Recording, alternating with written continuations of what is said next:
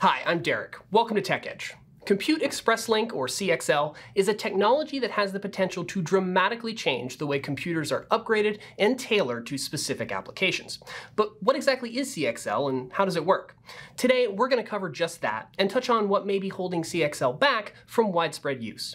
Before we get started, hit that subscribe button so you don't miss out on any of our upcoming videos and live streams. Okay, now let's dive in to CXL.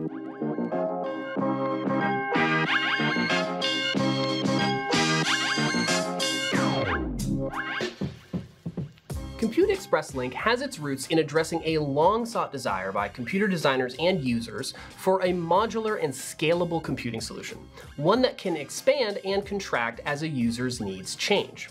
The CXL standard is implemented and documented by the CXL Consortium, and the consortium releases the features, functions, and capabilities of CXL as a revision-controlled specification, not unlike what the USB Integrators Forum does for the USB standard.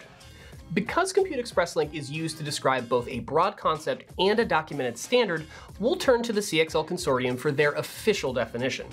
Compute Express Link, CXL, is an industry-supported cache-coherent interconnect for processors, memory expansion, and accelerators. It maintains memory coherency between the CPU memory space and memory on attached devices, which allows resource sharing for higher performance, reduced software stack complexity, and lower overall system cost. This allows users to simply focus on target workloads as opposed to the redundant memory management hardware in their accelerators. CXL is designed to be an industry open standard interface for high-speed communications, as accelerators are increasingly used to complement CPUs in support of emerging applications such as artificial intelligence and machine learning. Got all that? Yeah, a few examples are probably useful here. Let's say you use more RAM in your system to help with multitasking workloads. In most cases, that will require you to shut down your computer, open it up, replace the RAM, start it back up again, and that is of course if you have the requisite RAM slots and compatible memory available. With CXL, you could just drop in some memory expansion modules. Need processing cores? Add another processor module. Maybe you need more connectivity. You could incorporate a new network module. And oh, by the way, this is all hot pluggable, meaning there's no need to bring the system down for maintenance or reboot it to have the new hardware recognized. So at this point, you may be thinking, that all sounds great. Why in the world haven't I heard about this being rolled out across every new computer system? Well, while strides have been made in the direction of the dream of a universal memory standard, one of the biggest barriers to date has been the effective throughput and bandwidth capabilities of various bus architectures and interconnects. This bandwidth limitation impacts the ability of shared memory spaces, such as cache, to be updated in multiple places at the same time. That coherency is critically important when extremely large workloads requiring significant memory consumption have to be processed across multiple CPUs or multiple accelerators, such as GPUs, DPUs, or VPUs.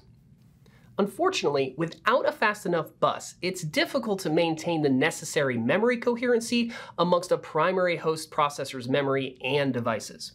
That said, this is where proprietary vendor-specific cache-coherent buses like Intel's UltraPath Interconnect, AMD's E-External Global Memory Interconnect, and NVIDIA's NVLink have addressed some of the coherency and scalability issues. With the bandwidth potential and speed of capabilities of PCIe 5.0 and soon 6.0, the bandwidth barrier is breaking down. The improvement in capabilities, along with the vendor-specific methodologies of enabling data coherency and scalability, are paving the way for the next generation of an open standards-based scalable computation method via Compute Express Link. So that's probably enough for now, and that's where we'll end part one of this two-part series about CXL. We hope we gave you a little more insight into what CXL is and what it could potentially allow.